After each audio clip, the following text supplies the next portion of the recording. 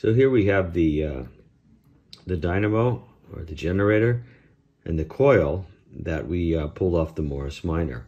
And there's a couple of interesting things about this.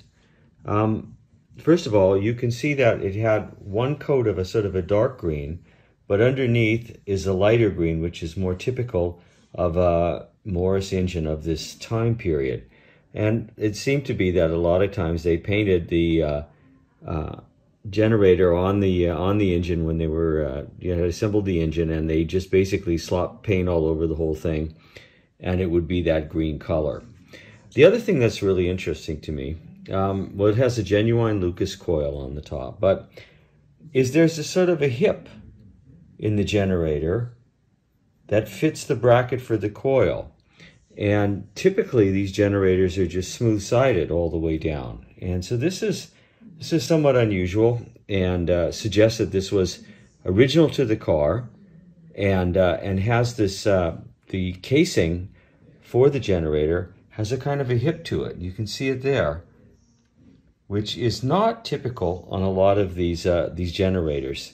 And this is a genuine Lucas generator. And so what we might do is proceed a little bit further, and maybe instead of replacing this one, rebuild it.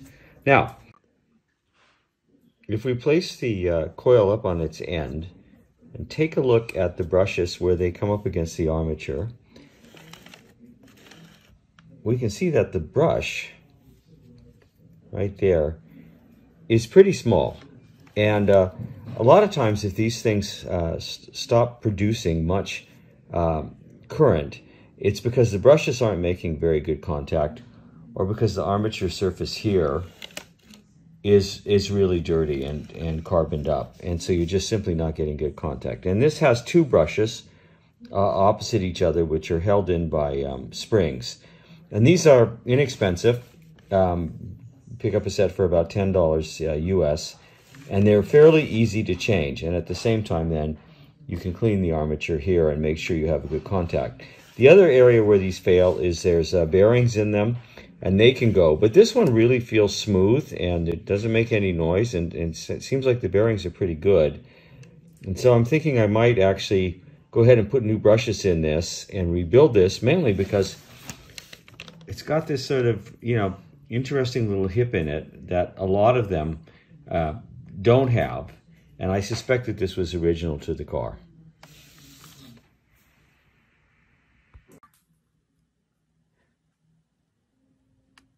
Here's some more interesting insights in terms of original finish. This looks like it's just crudely sprayed on the outside with a green that's not a Morris green, but if we look then inside the bracket, we can see there's two kinds of greens, one of which is more like the Morris engine green, which has been overcoated by that sort of brighter green. And that would suggest that this bracket was on there, and then they spray painted the whole thing with the Morris green.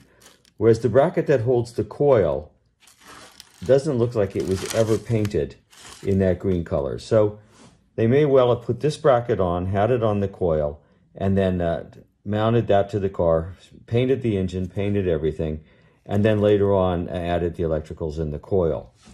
Now, what else is interesting is you can see that same color, the real Morris green, underneath that very, very kind of bright green that someone resprayed the engine with. And there's this hip, this little, hip in the body of the generator where the coil bracket rests against. Now that's kind of interesting, and I kind of want to keep this generator then, rather than just replacing it, and see if we can add some new brushes to it and get it up to speed. Getting into the brushes is pretty simple.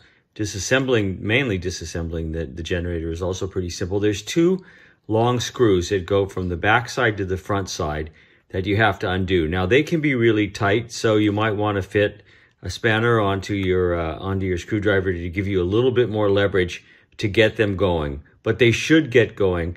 Use a pretty wide screwdriver so you don't ruin the heads of the screws. So as I said, the screws are pretty long. And once you remove them, you should be able to take off the back plate of the generator and get to the brushes. Okay, let's have a look and see what we've got. There's the plate coming away. Those are the two brushes. There's the armature and there's inside. And it looks pretty mucky. It definitely needs to be cleaned. What about these brushes? Well, we're going to take one out and we'll compare it to a new set of brushes and just see how worn they are.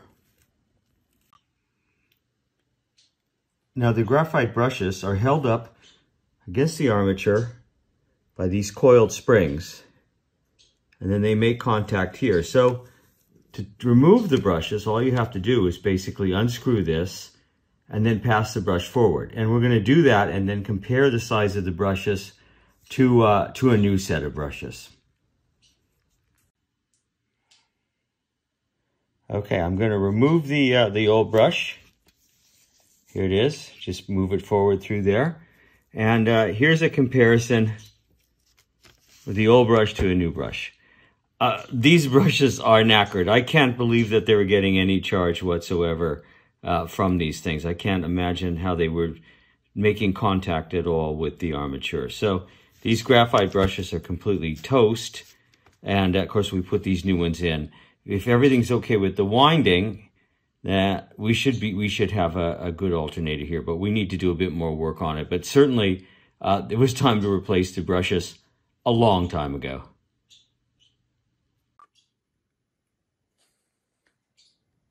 Now you can see inside here, it's pretty dirty, it's pretty mucky. The exterior needs to be wire brushed and sanded in order to clean it up if we're going to save this. So we really want to clean this up if we're going to try to save this. And what we can do is we can take off the outer casing here pretty easily. A couple gentle taps on the bottom part here, and this should become free. And just you don't want to break this wire here. It should be attached to the casing. So let's see if we can do that. There we go. So there's the armature free. There's the casing free. That way we can work on the casing, clean it up without getting any debris and things in here. As well as then we can clean up this area of contact here. And hopefully when we put it all together, things are going to work. If it doesn't, then we're going to have to, we'll take the pulley off of this one and we'll get a rebuilt one. But I'd like to think that we could save this one. Very gently, using very fine sandpaper, cleaning off all the rust and the muck which are on these surfaces here of the armature. They were pretty disgusting, and we're still going to have to go after the contact end here, which is copper, and these are steel. So they're rusty and they're mucky, but they're cleaning up pretty nicely. So we've cleaned up the armature, and we have new brushes to replace the worn brushes for the Morris Minor. But before we, go too crazy and clean off all the paint from the casing and all the aluminum and all of that sort of thing, we want to make sure that we know that this thing works. So we're going to put it back together and test it before we get too far into painting it and refurbishing it. But there's something I wanted to point out that's really important on all these little Lucas C40 style dynamos or generators, which is that they have a fiber washer here at this end, and you can see this one is broken and it's almost done. Sometimes you'll find them without the fiber washer, or you might even not notice it's there and it will fall off when you're servicing it. So you want to have that in place, and so we'll replace that one with a new one as we get going. Now, putting the brushes in is really pretty simple. We see the old brush, well, not much left. The new brush here, we have two of them, one on each side. And the way they go in is really straightforward. You just sort of put them around the spring, push them against the spring like that, and then you bring this over and you'll tighten this in with a screw. And then when you put them onto the armature, you'll just push them into their little seating, and it will hold them really strong against that. And so that is what we're going to be counting on to help us make this thing efficient. Besides the fact that we've cleaned everything up now, and it was so carbonized that I can't believe it was in such small brushes. It's hard to believe that it was actually generating any kind of a charge. We put the dynamo or the generator back together before doing a big job cleaning it up and painting it, just to make sure it works. And there's a really simple bench test you can do to see if it's going to work. And so what you do is you set a jumper between the two terminals coming out of the back. And so you've jumped between those two terminals. You have a line that goes to a test bulb. You also then ground and have a line from that ground that goes to the test bulb. So the test bulb is grounded out here, and it's connected to the smaller terminal here. The two terminals are jumped. Then all you need to do is take a drill or something that can spin the thing and see if it lights up the light. It should be giving voltage.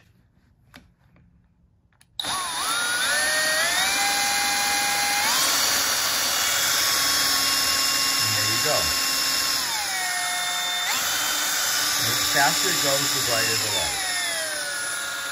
So it seems to be functioning pretty well, which means that it's probably worth our time to go ahead and clean it up and reinstall it back in the car, because it probably is original equipment with new brushes and cleaned up. It should work pretty well.